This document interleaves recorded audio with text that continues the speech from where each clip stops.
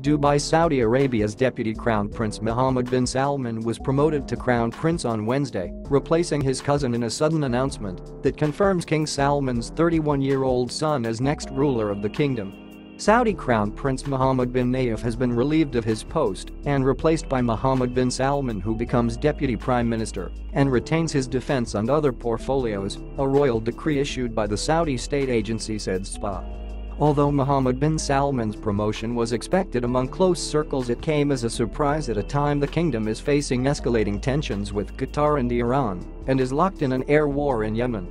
Prince Mohammed bin Nayef, for years the kingdom's counter-terrorism chief who put down an al-Qaeda campaign of bombings in 2003-06, is relieved of all positions, the decree said. Even as Deputy Crown Prince, Mohammed bin Salman has been responsible for running Saudi Arabia's war in Yemen, dictating an energy policy with global implications and spearheading plans for the kingdom to build an economic future after oil. Al Arabiya television reported that the promotion of the prince was approved by the kingdom's Allegiance Council and that the king had called for a public pledging of loyalty to Mohammed bin Salman on Wednesday evening in Mecca. That the royal succession in the world's top oil exporter is closely scrutinized only makes the rapidity of Mohammed bin Salman's rise to power and the speed with which